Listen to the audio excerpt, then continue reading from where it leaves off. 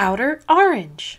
Welcome back. Blue Orange is back because we are here to talk about Kairi. I have a lot to talk about this deck. This deck's actually really cool, really fun to play now. It's only gonna get better from here. So if you're a big Kairi player, guess what? You have stuff to do now, you have stuff to do later, and this deck just keeps getting better as we get more stuff. So let's go ahead and talk about Privyet Sia. We are here to talk about Kairi once more for probably the 100th billionth time that I've talked about this deck on my channel. This is the grade 4 variant, and we are also playing a reverse stack engine in the deck. You can kind of go full on it, but we're gonna go kind of halfsies on it. But we're gonna go and talk about the deck and then just kind of describe kind of sort of what we're doing here. I have been doing pretty well with this deck. I will say this is one of those decks where if you like really get lucky, it kind of just goes wild. When things go against you, it's a really hard deck to recover from. But we're gonna go ahead and talk about it. So first of all, I got the sleeves. I'm using Mana Moon sleeves. Someone actually gave me these. I'm not the biggest fan of these. They're a little too much for me, but a lot of people do like the culture behind them. So, you know, there's these. For the main sleeves, I'm actually using Ava. So I'm using some Ava sleeves here just because, I don't know, I thought they were cool. So I kind of slapped them on the deck when I was first building it. Let's go ahead and talk about the ride line. So we're going to start off with the Estes ride line, the grade 1, the grade 0. You can realistically have anything here. If you're running the mouse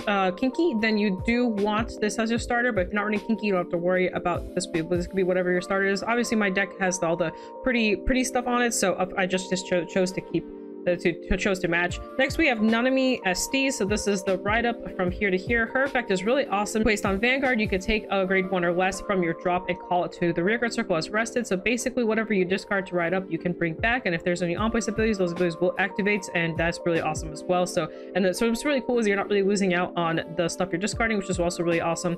And then next we have Kiora as the next ride up. Her ability says when she attacks on Vanguard circle, you can bounce any card in your board back to hand, which is really crucial. So something to keep in mind, you can actually grade 2 games, so you can call, you know, grade 2s or 1s or whatever and bounce them back. You can also play cards like Yuika and then bounce those cards back, so you basically just get your board back to hand. And that's also really key if you are playing into matchups like Shiranui or Luard. You can kind of grade 2 game a little bit and not have to worry so much about what's going on if you need to grade 2 game. If you don't need to grade 2 game, you can ride up. This deck just does prefer going second for the most part. Strangely enough, it's very explosive going second. Going first is okay, but usually your opponent's turn is stronger than yours in your grade 3 turns, so realistically going second actually isn't bad in this deck, as long as the deck you're facing isn't something super explosive like Get Diva on first ride up. Sometimes Get Diva on first ride up can be very aggressive. The grade 3 that we're going to ride up, which is Kairi. She has 2 abilities. She says at the about that she attacked, you can so bounce 2 cards. Then if your persona, if you bounce 2, you can call 2, but they have to be in column intervals, so basically something like this. There is a new card that kind of fixes this issue that we'll be talking about, but this is the grade 4 variant, so you will very rarely be using this ability, and only unless you're going first, you have no choice. But you shouldn't really be using this ability, and we are not focusing on persona, so we are not focusing on the persona build at all for this. Let's go ahead and talk about our grade 4s before we go into the 3s here. So I'm running 3 of the SD's live Kairi. This is the grade 4 variant. She has triple drive, and then she has all your rear guards that are placed this turn get 5k. Second ability says with no cost on it. It says when this unit attacks, if your soul has a card with Kairi's card, you can choose up to 2 cards from rear guard circles, return to hand, and then you can choose 2 cards from your hand and call the rear guard circle. Keep in mind the second effect is mandatory. You have to choose 2 cards, so even if you bounce nothing, you have to call something if you use her ability. So keep that in mind. Also, you have to have a Kairi in soul, just something to keep track of. Don't make sure you don't soul blast your Kairi, and if you do, make sure you start riding these then to kind of fix that problem, or you can actually find a way to shove them in. I do have a card that shoves Kairis into soul, so you don't have to worry about it too much. Just something to kind of keep on a lookout. You'll notice I'm running 3. There's a lot of ways to get to this card. You don't really need 4 unless it's a super heavy prison meta. Because we're not in super heavy prison meta, you should have no problems running 3 and be able to find all your conditions. We have a lot of cards that search the deck, that search the drop, so you can discard them. You can also find them, you can put them into soul with other card effects, so you don't really have to worry so much about this being F4. If you're worried about bricking, you should not be bricking. You should be able to find this card in time. It's very rare that you won't nowadays. In the past, this was a very good card to whiff and they get stuck on the grade 3 card, but nowadays you should not have that as a problem. Go ahead and talk about our 3s. We got our new dragon right here. Card's actually really good in this deck in multiple ways. So its first effect says when it's placed on Vanguard or guard circle, if you have a grade 4, choose 1 grade 4 card from your hand and reveal it. If you revealed a card or your Vanguard is grade 4, you can perform 1 actions below. So you can counterblast and draw a card, and this unit gets 10k power, or on guard circle, it gets 15k shield. Very nuts card, especially when you're on grade 4. That's insane. Also says when it's discarded from hand while riding to grade 3 or while striding, you get to draw a card. So that's also just really nuts. So you get to basically draw a card if you ride up to Kairi. And then also on place, you can also draw more cards and she gets power. And then also under Kairi's 5k condition, she gets 15k power on top of that. This card is actually really good. It makes a 28k beater on its own, and then with boosters it gets even higher. And then chances are you'll be restanding it as well, so it gets even higher. And you're going to recall it, so you can actually draw 2 cards if you want. If you're really not using your counterblast, you can kind of go crazy with this card. And this deck doesn't use too much counterblast because I don't run Melty. So because I don't run Melty, this card is basically where all the drawing happens, and it just gets bigger and bigger. And because she gains power on top of that, I prioritize this over Melty. It's a grade 3, but it's a grade 3 with shield, and also draws you cards and also makes magic numbers. So this is basically better Melty. The only downside is this happens on grade 3 turn and not, you know, on turn 2. But honestly, on turn 2, usually you shouldn't be like doing anything like super crazy. You're just swinging and kind of setting up a board and then bouncing it back, right? So there's that. Next we have the Forbidal. Very, very important card. This Forbidal searches for grade 4s, searches for grade 3s. Obviously we have grade 3s and grade 4s in the deck. There's no reason not to run this card. I know it's expensive, but I will say if you want to maximize on this deck, you have to run this. This is one of the few decks where this is like mandatory, because you need to find the grade 4. If you opt to not run this, then put this as the 4th copy of Kairi and just hope you see it in time, because that's what you're going to have to sacrifice for this. This also gets grade 3s to the board, which is also pretty important. But if you really want to substitute, just put a 4th copy of Kairi and you should be good to go. There is another card that searches for the grade 4. The new card that I really like, this is part of the reverse stacking Kairi engine. This is Rosanni. Her ability says when she attacks a grade 3 or greater Vanguard, you can put a card from hand to soul.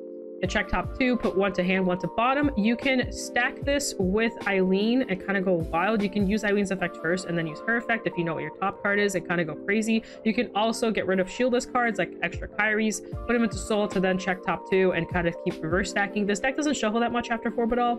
Once you activate Forbidal and Yasmin, basically once you get to grade 4, you won't really be shuffling that often. So this reverse stacking will actually start coming up, and you can do this twice a turn with the Eileen, because you can reset this column up basically every single turn, keep bouncing, keep recalling, and you'll always have this active. So you're basically looking through 4 cards at a time, and it's a lot of scribing that you're doing. Even if you check OT, you can put it to the bottom, and then you'll see it as the game goes, because sometimes these games do go for pretty long. Kairi can heal out a lot just with Eileen alone, because you're constantly looking at top card, put it at the bottom. You'll eventually start seeing more of your triggers, and basically what happens is that this card just gets you there even faster. I do run 1 copy of the Calfee. This used to be 3 Calfees, with this being the card, but I put this in just because I really like this mechanic. But this is Calfee, just on place, get 10k. She just becomes a really big beater late game. Just a really good card to have, just another target for Forbidal. Let's go to the 2s. The 2s are very, very small. There's only this one. This is the new 2. This is Penelope. This card is really, really nuts, and this is actually the reason why we can run the reverse stacking stuff now. It says during your turn, if you have a grade 3 or greater Vanguard Kairi's card name, she gets 5k. So basically, she's a constant 15/20k if you're on grade 4. And then she says, when your other front row rearguard is returned to hand by an ability of your grade 3 or greater Kairi's card name, basically whatever you bounce anything, you can so by stand all the rearguards in her column, and then if you have a grade 4 or greater, then your entire front row gets 5k. That 5k is really massive. It makes Kairi always hit for 18 and above. It's really, really nuts, by the way. Also just really, really good stuff there. So basically she restands herself and the column behind her, and then also on the other column, like the other side where the grade 3 and the grade 1 or whatever will be over there, that also restands basically, because you're going to be bouncing those 2 and then you use her ability to restand her side. So basically you refresh your entire board, which is also really nuts because we get to reuse abilities. You don't have to think as hard with how you're bouncing and calling. Makes it easier for you to reset up. The only downside is that she doesn't recall herself back out, so you don't get the additional 5k off Kairi, but that's why the front row gets the 5k instead. I think the front row 5k is actually pretty nuts. Tadia, a lot of people always ask me why I run this card. I just think it's insanely aggressive. It really closes out games really fast. If things are going against your opponent, you can close out very quickly with this card. Basically just says on place if an SDs get 10k. So she's a 15k beater, about to back call her out again. Another 15k beater. She makes really good numbers. Kairi does struggle with numbers, so this kind of fixes that. The next really important card that makes this deck a lot stronger is the Yasmin. Card's good for multiple reasons. One, it says if you have a Kairi's card name and your opponent's Vanguard is grade 3, you can counterblast search your deck for up to one grade 4 Kairi's card name and write it as stand, and then you return this unit to deck. So basically shuffle. And then her second ability says if you have a grade 4 Kairi, she gets 10k shield. So basically she's a 15k shield. Very, very nice. This shield along with the grade 3 shield gives you so much shield. Basically your entire hand is 15k shields, and I know it's not 10ks, but that doesn't matter. You just have so much shield. So as the game goes later and later and you're farming, you just start accumulating a lot of shield. Just really really good stuff. Like, there's nothing wrong with more shield. Next, I run Yuika. This is mainly for the Shiranui matchup. I put this back in just to deal with Shiranui matchups more, and also just to be able to get the grade 2 back to hand. I have noticed that getting this back to hand is pretty important because we have a soul issue now. That's actually why I opted to run this engine with the grade 3, because she replenishes the soul. You will eat your soul really fast, so be careful. Make sure you're not screwing up your Kairi plays and like accidentally soul blasting a Kairi out and not having a way to get one back. So it's just something to keep in mind. But otherwise, Yuka just says, you know, the thing in front of it when you boost, bounce it back with a soul blast, and then her other ability says she gets 5k when your points are grade 3 or greater. So she's also a 13k little beater as well. So just really good stuff to have. Next we have perfect guards. You can't run Sanctitude in this deck, which is probably the biggest downside to this deck, because you can just randomly auto lose to Luar depending on what's going on. You can sometimes kill them before it matters, but for the most part you'll probably die to Luar because they'll usually win the grade 2 game unless you're just really cracked and just keep hitting triggers. And I kind of overlooked this, but I forgot about Eileen. So Eileen is the package I was talking about with the grade 3. Her ability says when she boosts, you can check top card, put it top or bottom. What you basically want to do is you want to swing with both of them. Use her ability first, check top card, and then put down top or bottom, and then use this ability to check top 2. Add one to hit bottom deck 1. So basically you can either bottom deck 2, or you can stack a card, or you know, do whatever. You can also check with this first and be like, okay, I kind of like that card on top, and then just not do anything with this ability. Take the balls deep end and just do this first and then do this, and basically check top 2 and then check another top, so check top 3 total. So that's up to you how you want to do it, but that's basically the main reason for this card. So we have the red over trigger. I think this shit's broken. I'm just gonna curse and everything for it. This shit's just this card is nuts. Anytime I check this, it's usually a game. Especially if there's a crit on top of that, it's usually a game. Your opponent can't deal with this. This is a very especially if you have a board and everything. This thing's stupid. So yeah, we're running this one because it's dumb. It gives you the extra attack. Kairi, I always thought Kairi was super strong. She had the 6th attack. I know there's a way to pseudo get it out with the other grade 3. I don't think that's the way, but because you have to run that card just to get that off, and we have better grade 3s now to run. But the 6th attack is usually what makes Kairi just busted, and this is basically your 6th attack. We have the heals. I am running a counter heal. This is the restander counter heals. I've been testing them recently. They are definitely very useful into the Shiranui matchup, so I highly recommend either going for 1 or 2 potentially if you are really scared of the Shiranui matchup. I just realized this isn't even the right heal trigger. I've been talking my butt off about this is the wrong trigger. I gotta change this. You should be running the restanding trigger. Pretend this is the restanding one. You should be running that. It's very strong. The crit one's good too, but the restanding one is just way more impactful right now. You should be building towards whatever the best deck in the format is, and the best deck in the format is definitely by far Shiranui. I don't think there's any deck that's as strong as that one right now, and the only deck that answers that deck right now is actually Magnolia Mask. That Magnolia Mask just straight up destroys that deck, but that's the only answer. And the downside to Magnolia Mask is that's super bricky. It's good, but it's bricky, and because it's so bricky, even though it answers to Shiranui, it doesn't have as many answers to other decks. So but long story short, you should definitely be very cautious of the Shiranui matchup. We have some fronts, just some fronts. Since this deck kind of goes through this deck quite a bit, you don't need draws as much, but they are useful. So if you feel like you want to run draws just to lower the chances of breaking, go ahead. Just don't deck yourself out with the reverse stacking engine. And after that, we just have some triggers. Now, this deck in particular, I don't say this very often. So if this is crit triggers 8, I am running the soul crits because I use my soul a lot in this deck. So because of that, I actually am, just in case, running the soul crits. You can always play behind Kairi and then stack a combo with +2. But yeah, you actually might there's a couple shots, there's a rare chance that you might actually use these. It's really rare, but because it can happen, I actually do run the crit triggers as well. So just in case, you never know. Let's go ahead and do a mulligan run and kind of show you guys what this all looks like together. So let's go do that. While I'm shuffling, here's what you guys said about Kairi.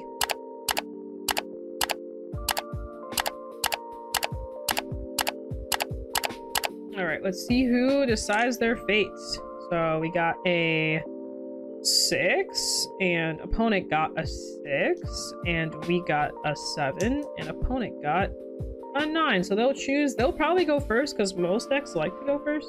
For some decks to think that going first is like the better play, so they'll sometimes just go first. So we'll go on to let them have first. We're gonna send back these triggers here, and we did not draw to Yasmin, which is a problem. So hopefully we'll see her here in the future. But in the meantime, we'll just play it out, see where it takes us. Well, so they went, and now it's our turn. There's the Yasmin, so that's really good. We're gonna discard the Yuika and then put her here after we ride up to the Nami, and then draw a card. And we're probably just gonna go ahead and call the Yasmin and swing here, under the assumption that the opponent can't retire it. If they can retire, it's really bad. We had a heal, and then we're gonna let our opponent do our thing.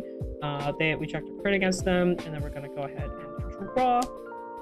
Probably pitch this heal if we don't need it, and ride up to the 2. Here we can have a mini rush if playing, but we can actually rush if we want. So we're gonna put the 10k there. So this is a 15k, and then we're gonna go ahead and call the 2 here. We're not gonna call the other Yuika because we don't need to. We're gonna go ahead and swing 10 with this, and then swing scale, bounce this back to hand, and we're gonna go ahead and drive check another Kaida, and then swing here, and then Soul Blast and bounce this card back to hand. And this was 13, it was 23, so it's pretty beefy. Now our opponent's on grade 3, so they're probably gonna smack us a little bit. We're gonna go ahead and take, and we'll lost our grade 3 though. I like that grade 3. Probably gonna block a little bit, but we are gonna have to, you know, eat there. But being at 3 damage is fine. So we're gonna go ahead and draw. Oh, we drew 4, but that's actually really good. We're gonna discard a Kaida here. Try it to her. Use the ability of the Yasmin first to go ahead and get our grade 4. And then we're actually gonna go right back in here and instantly do the do that as well. We're gonna probably grab this. We have the grade 2 already. So realistically speaking, we can either grab this or the grade 3, but we don't have Eileen, so I actually think I might just grab the other copy of the grade 4. Since we do have a Yuika on the board, we're going to be eating her soul a little bit, so this will be not a bad target to ride or shove into soul later. So I think that's what we're going to do. And we're going to activate her on-place ability here to just draw a card and give her the plus 15. We drew into a PG, which is really good. And actually, just for smart's sake, oh no, we're fine. For smart's sake, let's pretend we put this down here first, just so we have the plus 5 buff as well.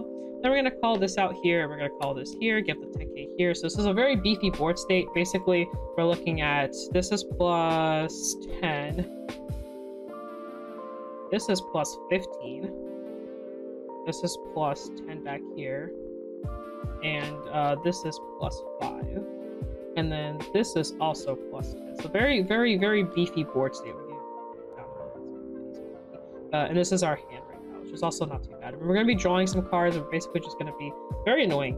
So let's go ahead and get started. So this column is actually smaller, so we're going to go ahead and swing with this. This is 18, 28, 33, and then we're going to go ahead and swing this way. This is 21, 31, 41, 46 to the Vanguard, and then we're going to go ahead and swing here.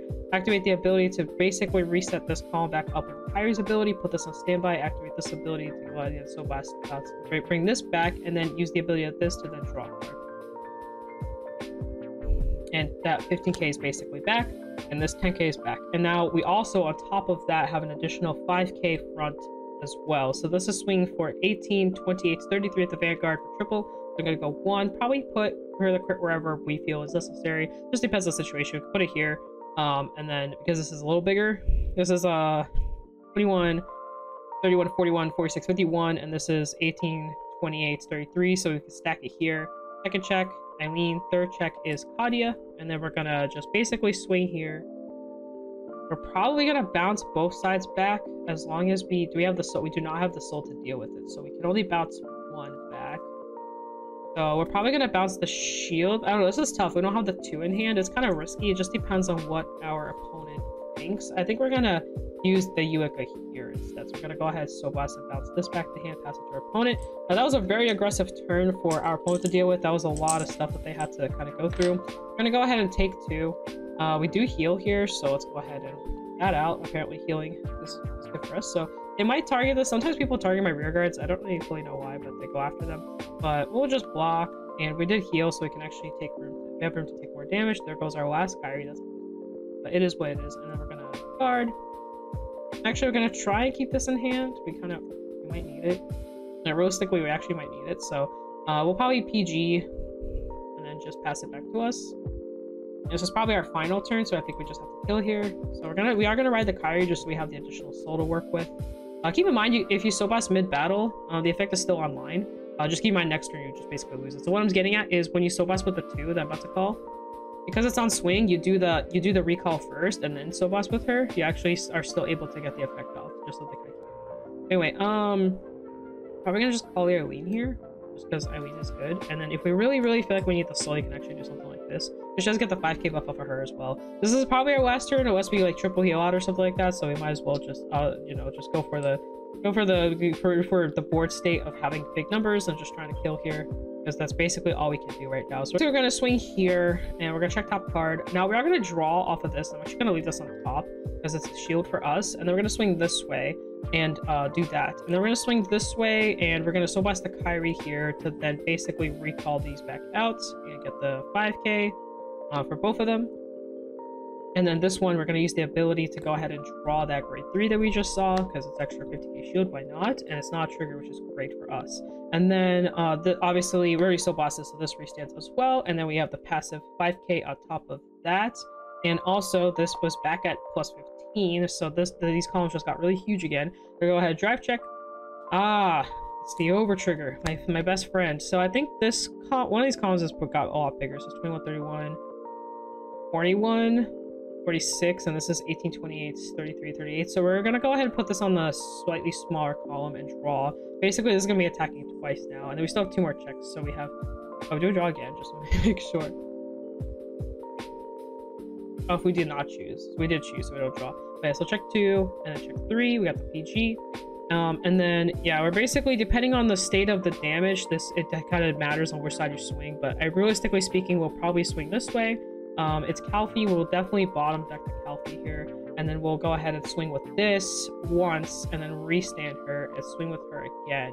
And up to you if you want to bounce. I don't recommend bouncing here. Oh, we were supposed to put this into soul and get power as well, so the power would have gone here since it's just 100 mil on it. So since we do have that in soul, you can actually soul blast as well and bounce this card back under the assumption that your opponent isn't dead. They should be dead after that. So yeah, that's basically Kairi. We kind of saw everything. The only thing I didn't show you guys is the stacking play. So I'm actually going to go ahead and show you guys what that looks like. Anyway, so what you can do is you can swing with this and proc the Eileen first. Check your top card. And you can choose to leave it on top if you want. If you leave it on top, then you can use her ability, shove this into soul, and then check top 2. And you can add this to hand and bottom deck to this. And then basically, and then you're gonna swing here, right? Then you're gonna swing here. You're basically gonna restand these columns, right? Do your checks. 1, 2, 3.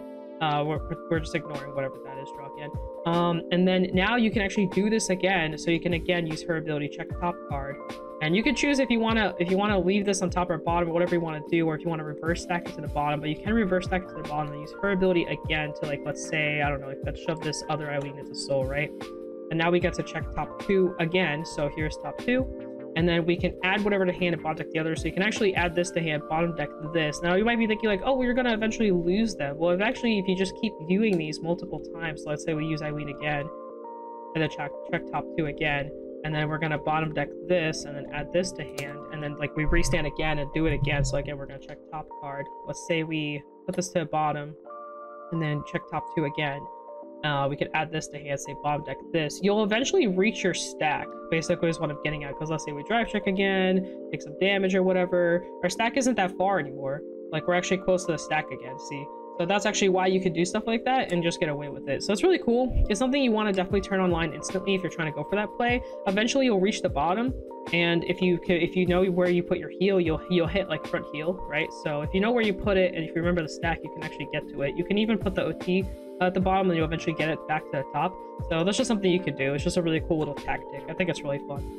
All right, so that is basically Kairi with all the new stuff. I actually think this deck got a lot more both consistent and fun. I thought before it was good, but it kind of had an inconsistency issue. I think now it's more consistent. The issue now is that Dex got a lot stronger, and she's still kind of like has like a little bit of an issue like stabilizing early on. Sometimes early on she just doesn't have any shield and just flops sideways and dies.